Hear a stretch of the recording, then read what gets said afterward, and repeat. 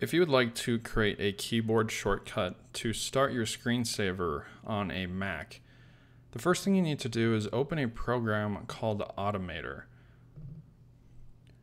When Automator opens, you need to open a new document. We are going to choose a quick action. Click Choose, and then from here we have a new Automator window open. We're going to search for screensaver.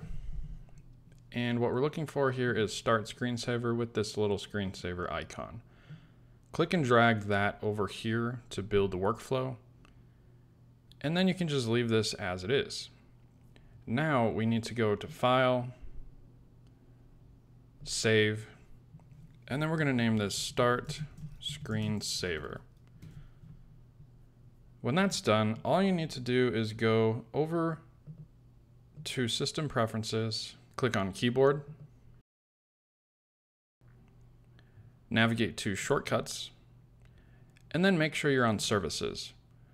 Scroll down to the very bottom, and here you'll see the new Automator service that we created called Start Screensaver, or whatever you named it.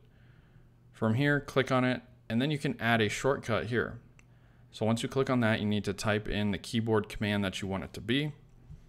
So you can do almost anything you want. And if we go out and back in, you'll see that it's here.